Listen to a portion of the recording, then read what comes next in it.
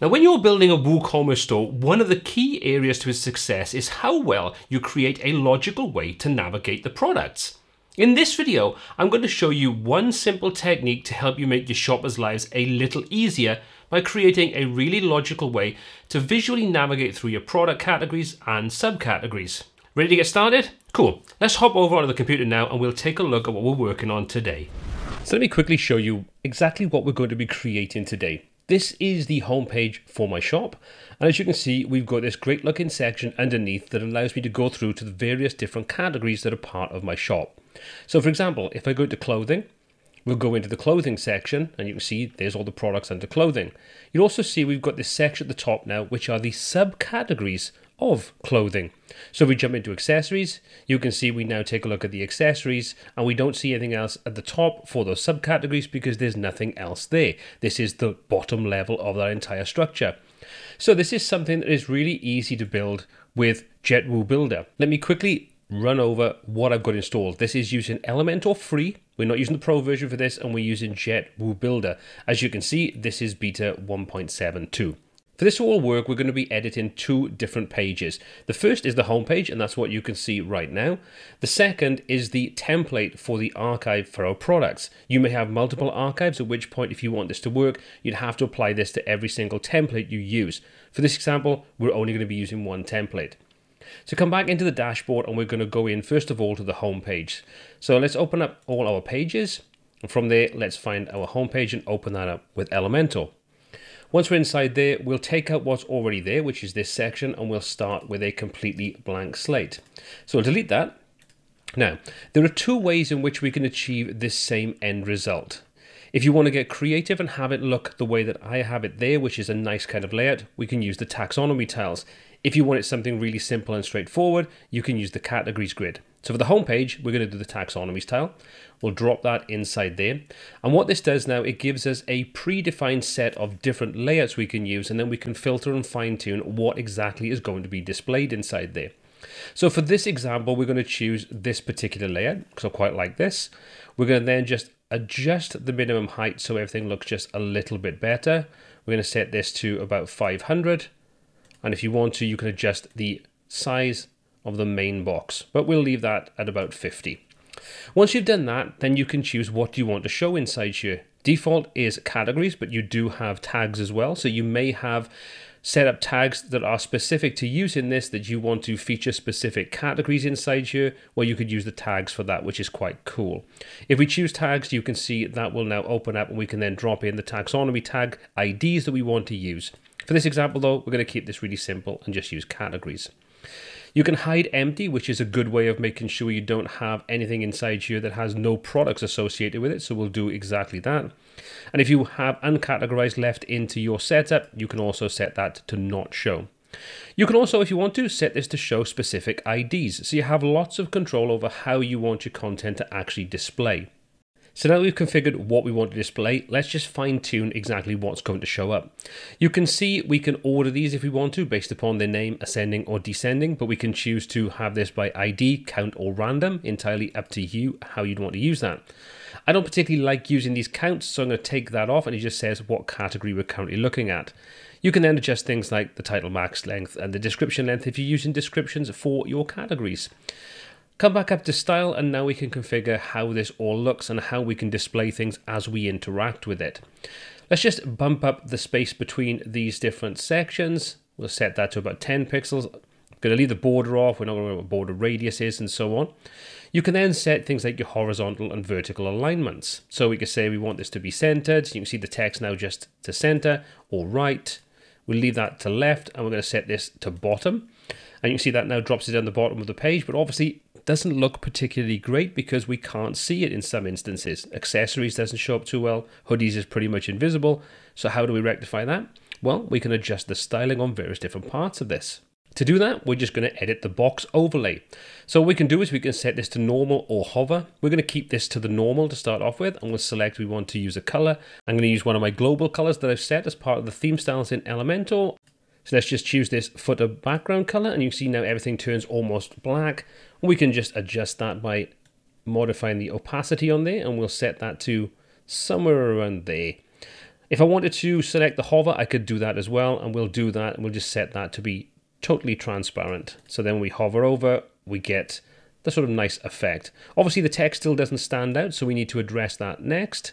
And to do that, we just simply come down to the content panel, and there we can control all the different aspects, box shadows and so on. So we can adjust the typography. So we'll just say for the title, we'll set this to be white, and you can see now that immediately stands out a lot better. And we're going to reference this now to be our secondary font style. And if we want to adjust the sizing on there, we could do just that. So you can see we can bump that up a little bit to make it slightly larger. We can adjust the weight on there if we want to, whatever you want to do. So now we've created this pretty nice looking effect. So that's the first part of it done. Let's just quickly save this or update it, and then we'll test this out to make sure that everything is working. So we're back on the test page. As you can see, we've now got everything laid out the way we want. So if we now jump over to clothing, we'll see that we filter this out to show the clothing section, and as you can see, we've got the subsections. So let's replace this subsection at the top now with our own design, and I can show you exactly how to do all of that. For this, we need to come into Crocoblock and into WooPageBuilder because we're going to be using one of the template files. Now, this default shop template is the template that I've set up as the default shop archive, and we're going to use that. So let's edit that with Elementor. What we'll do then is once that loads in, we're going to get rid of what I have originally, and we're going to recreate that from scratch. So again, we're going to scroll down on the left-hand side till we get to the options for JetWooBuilder. This time we're going to use the categories grid as opposed to the taxonomy tiles. Drag and drop that into our page. Now we can set up all the different conditions we want for this again. Now if you want to speed up the process, you have some presets you can choose from. I'm going to ignore those though because I want to set everything up myself. Okay, so let's just take a brief look at what we have on the left-hand side. You can see we can choose from the presets, the number of columns we want to display, making sure that everything is set to equal height for the content that's in there. And you can see we've got some other styling options. The number of categories, we can set that. We can also choose things like hide empty, hide subcategories if we wanted to, hide uncategorized, however you want to set this up. Now, the power of this comes in when we take a look at the query, and this is something that you have to have 1.72 or above to see this new option. So we're going to choose all, and you can see we've got parent category, category IDs, and current subcategories. Now, if you choose parent category, you've got to drop in the ID for that parent category. If you choose category IDs, you can stack multiple different IDs inside there for the categories that are part of your store. However, what we want is the current subcategories. And what that's going to do is when we click on that first page and we come through to a section, for example, clothing that has subcategories inside there, it'll show us the subcategories for the clothing category. Hope that makes sense. And this is where the power of this comes in. So we're going to set that as we can see it there. Now we can go through and we can configure anything we want. So for example, these featured images, we can set those up to various different options. Just make sure that everything looks the way you want it to, and it all looks nice and neat and tidy. And again, you can change things like the HTML tag that's being used for the title underneath each of these different categories or subcategories. We'll disable the product count because again, like I say, don't really like that. And you know, we can set whatever we want inside here. There we go. So that's all pretty self-explanatory. Now, next up we have the carousel option, and if you have a store that has lots of categories or subcategories, this could be a perfect way of being able to allow people to scroll through and find whatever they want. Now at the moment we've got things configured in a very minimal fashion, so let me just undo some of these and show you exactly how we can start to use the carousel, just so you can get an idea of how it works. So what I'm going to do is I'm going to set this back to make sure that we say everything. So we've got query, got everything set to all. We're going to hide empty, undo that, hide subcategorized and uncategorized. And then we're going to bump this up to say, for example, 6. So now what we should see is we now have 6 different categories. Some of those are useful, some not so much so. So we'll say we'll hide empty. So we just end up with these 4. Now obviously that doesn't look great. So if we come down now to the carousel and we enable this, we can now configure this to get it to look a lot nicer. So you can see by default, it automatically gives us 3 across, and we can then click to scroll through to the next section and keep on going around. So what do we have inside here? Well, we can choose between a horizontal or vertical. We can choose the number of slides. We can say the minimum number of slides, for example. We'll set the minimal height, choose the number of slides to scroll between 1 and 4. And then you can say whether you want to show the arrows. So you may want this to be automatic with no arrows. Well, you could do that if you wanted to. You can also change the next and previous arrows to one of multiple different choices. So you may say you want to use this arrow, for example. You can see that now changes. If you want to adjust all these things, you can do that inside the styling.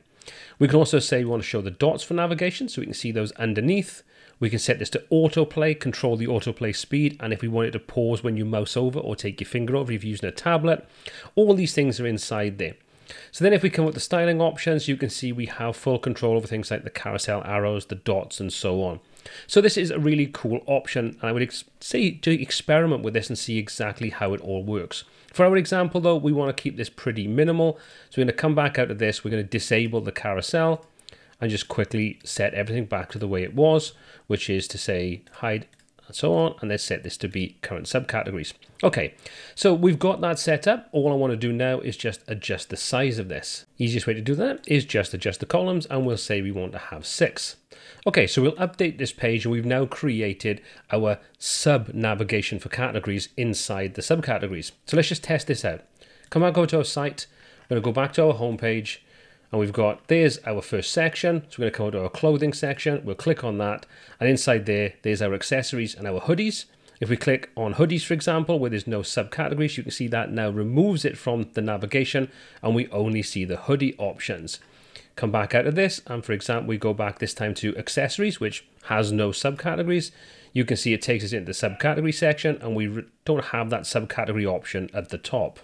And that's pretty much it. That's how easy it is with JetWooBuilder to create these more customized navigation, show your categories, your subcategories, create a really nice user experience for your WooCommerce users. Now you should be well on your way to building a more user-focused structure for all of your WooCommerce stores. If you want to learn how to get the most out of JetWooBuilder, well, check out this playlist you can see on screen next. That's going to give you some great tips and techniques. If you found this video useful, please feel free to hit that thumbs up button, smash the bell icon, and hit the subscribe button. If you didn't enjoy the video though, well, feel free to hit that thumbs down button twice, as that works pretty well too. As always, all of the applicable links for everything covered in today's video are in the description below. My name has been Paul C. This has been WPTuts, and until next time, take care.